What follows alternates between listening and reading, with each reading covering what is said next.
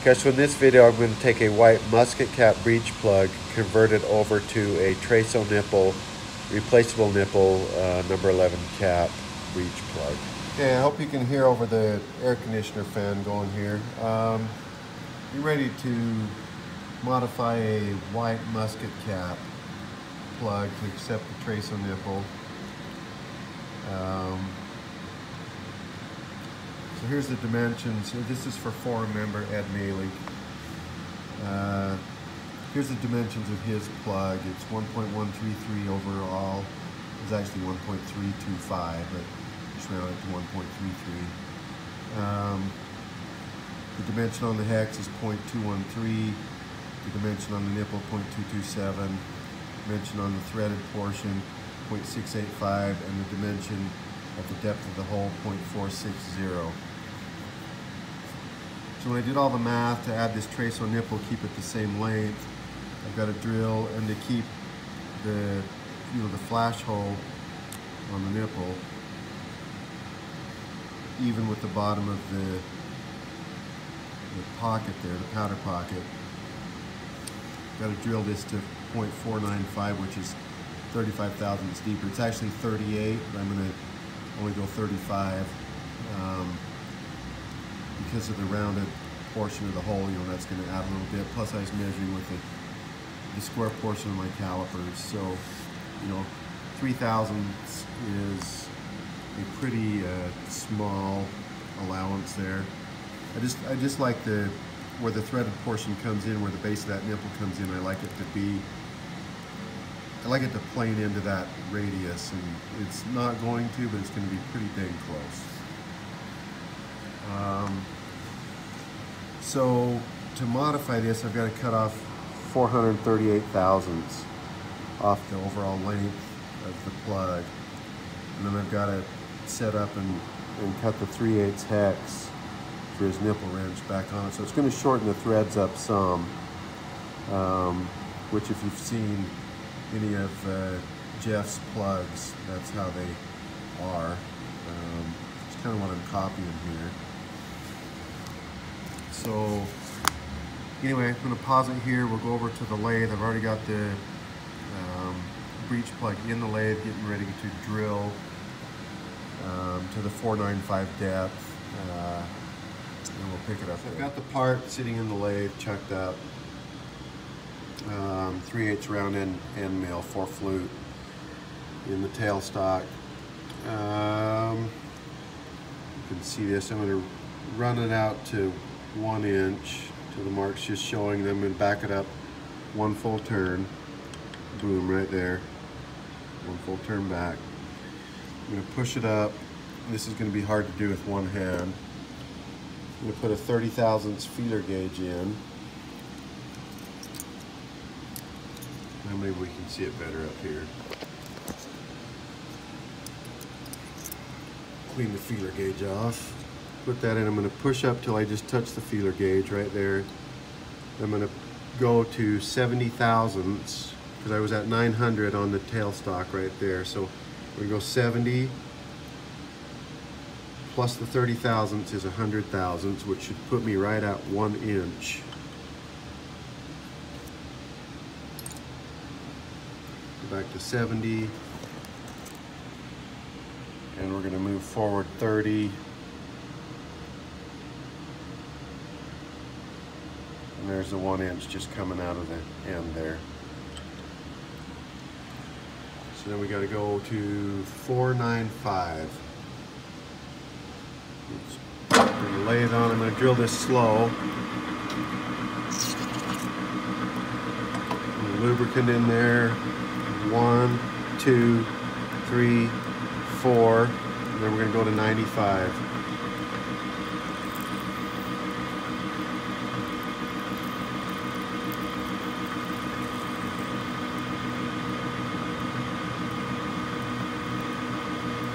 There's 85. 90, 5. Back out. Shut the lathe off. And then we're going to flip the part around and cut off the, I think it was 438, I'll have to look again, but anyway, we'll pick it up there. Okay, so we've cut it off. Thought I was filming, I wasn't, so apologize about that. We've got a number 3 drill bit in there, which is the one we use for 1/4-28, which is what's on those Traso nipples. So we're gonna go up in speed a little bit. Let's go to 220. B3. We're going to drill through to the 1/4-28. We don't have to drill very deep.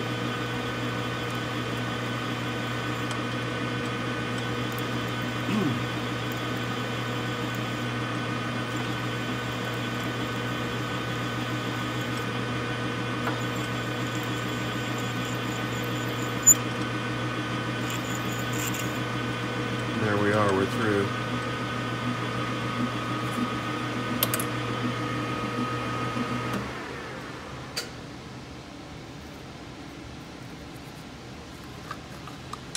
I'm going to pull that.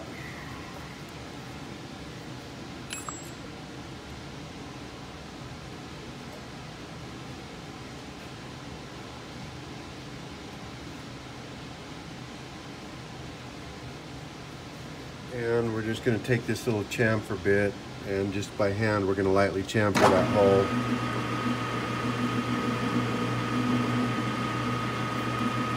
Knock the burr off of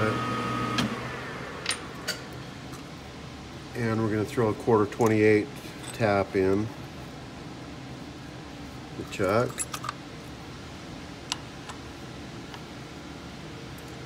Tighten that in there good.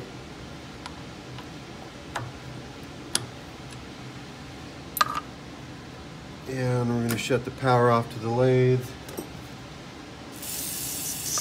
Blow that hole out good, lube the tap up good. I'm going to tap this by hand with the tailstock just loose so it can just float up there with the hole. Push it in and just rotate the chuck by hand.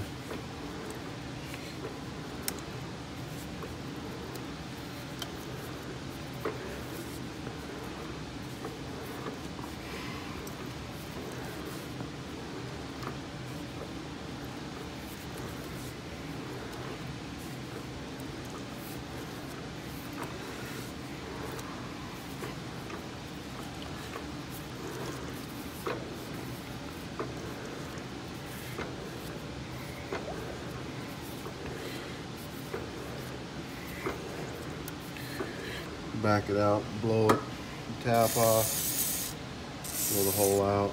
I'm going to shift it into a higher gear.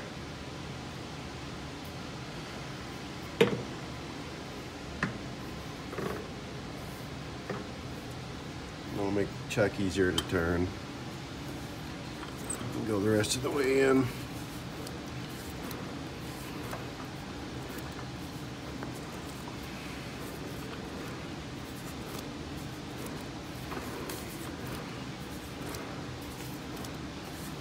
And we're all the way through.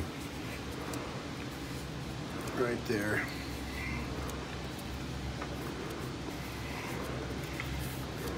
Back it out.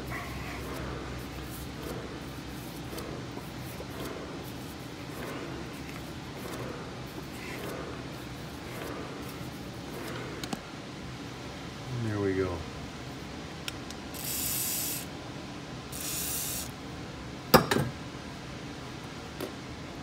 And we're done in the lathe.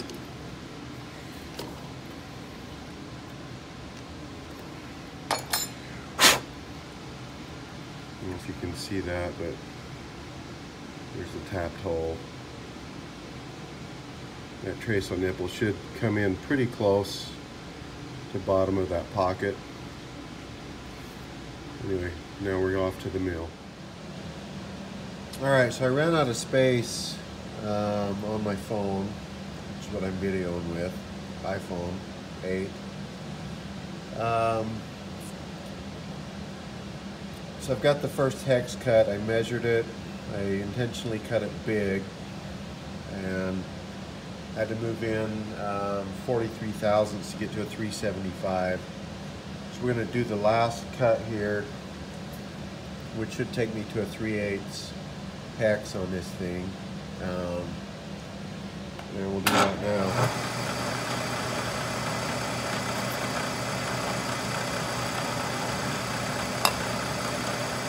I'm just using WD-40.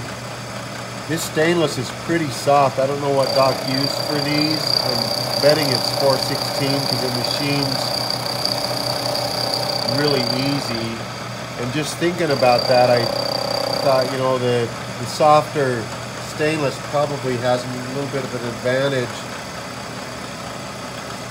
with seating off against the back of the barrel.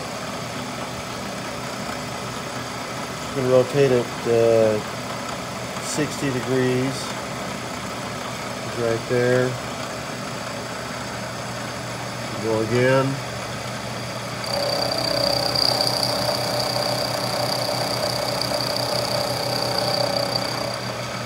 It's soft enough the jaws are denting the threads ever so slightly, so I'm going to have to like clean those up with a file. And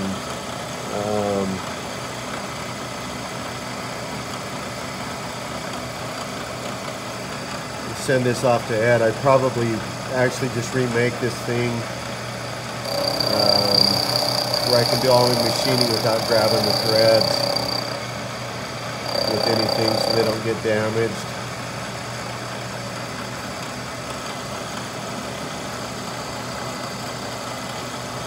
And that's cutting pretty close to the hole also, which that's honestly why I prefer my design a little better.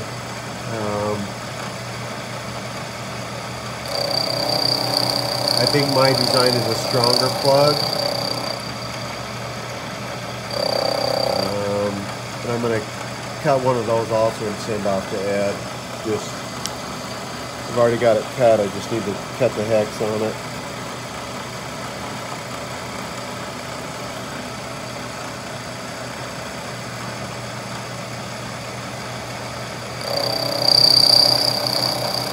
But you have to have a special tool to get the nipple out, so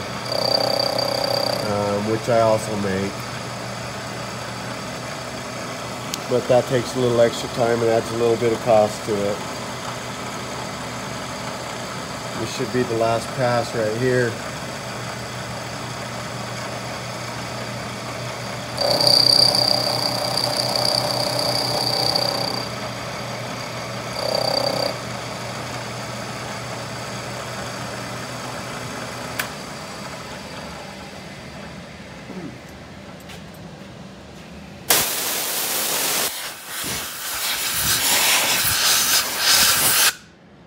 And we'll try the old 3/8 wrench on it. Doesn't quite fit. Box end fits. The flat doesn't, but that's a Harbor Freight wrench for you. So let's try the calipers. I don't know if I can remember where I put the stupid things. Hang on.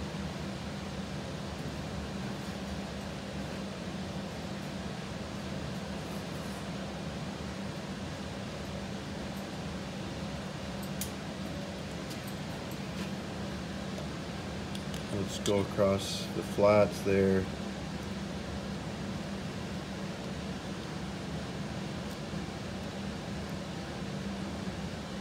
Yeah, 3. Yeah. Back up a little further.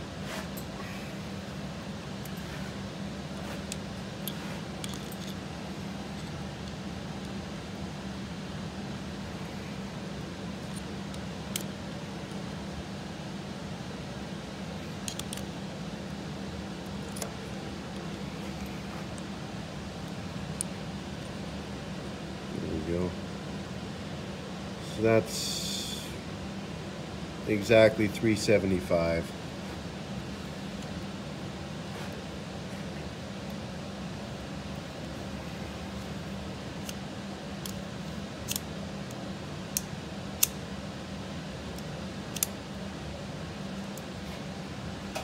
So let's come over 2/1000.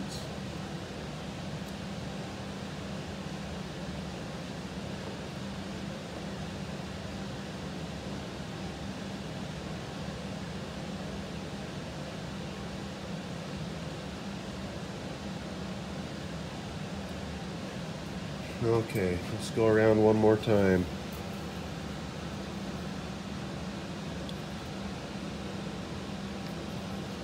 Let's see what we get.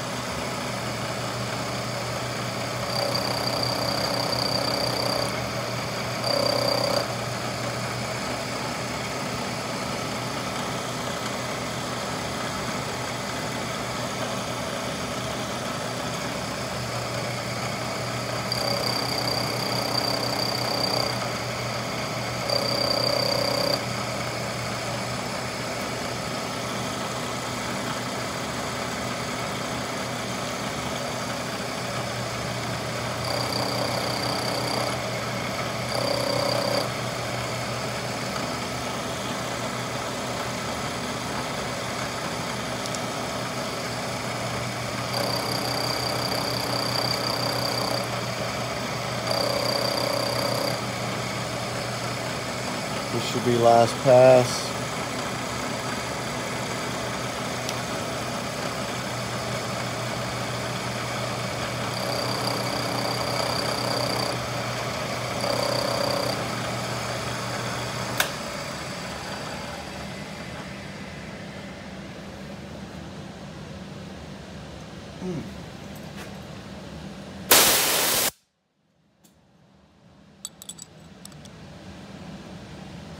And the flats go on, but they go on tight.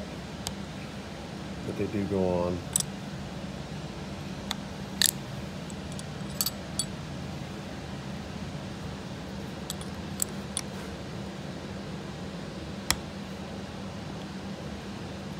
The box end drops right on, perfectly like it should.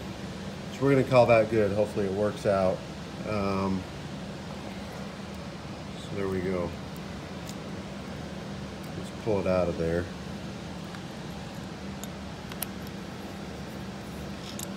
So you can see it shortened the threads up quite a bit.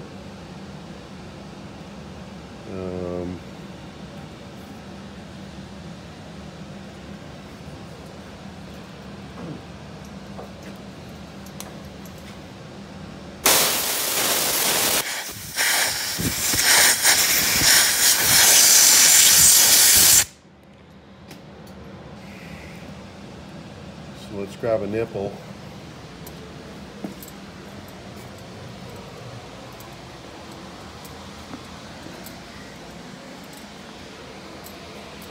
Sorry, as we walk through the messy shop here.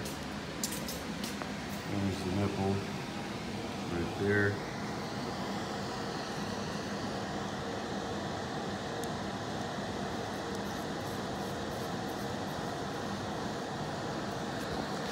And that threads right in.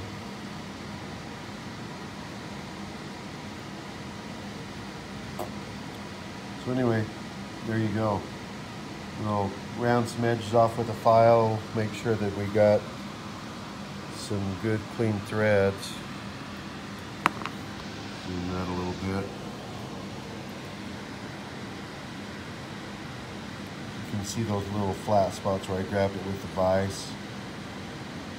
I don't think they're going to really affect anything because that's your sealing edge. But I'm going to hit them with a file anyway. Jaw.